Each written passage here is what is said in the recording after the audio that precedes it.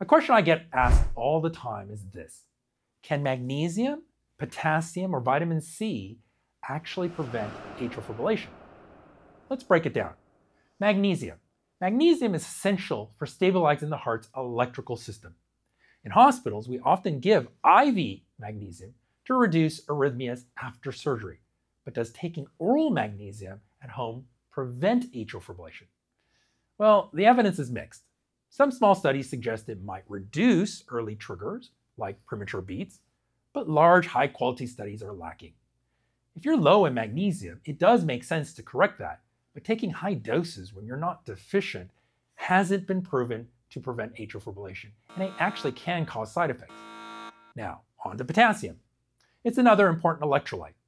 Low potassium, called hypokalemia, is known to increase atrial fibrillation risk.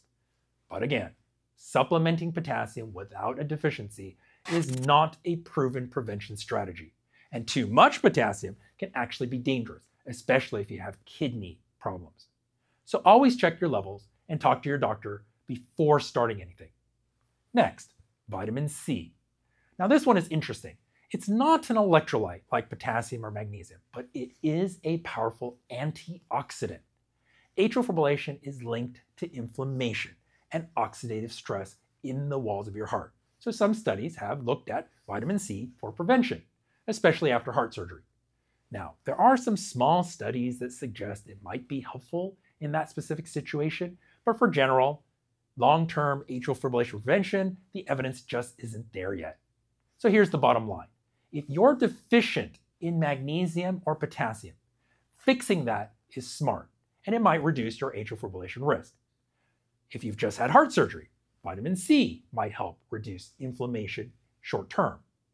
But for most people, taking these supplements without a deficiency won't prevent atrial fibrillation, and in some cases, it could even be harmful.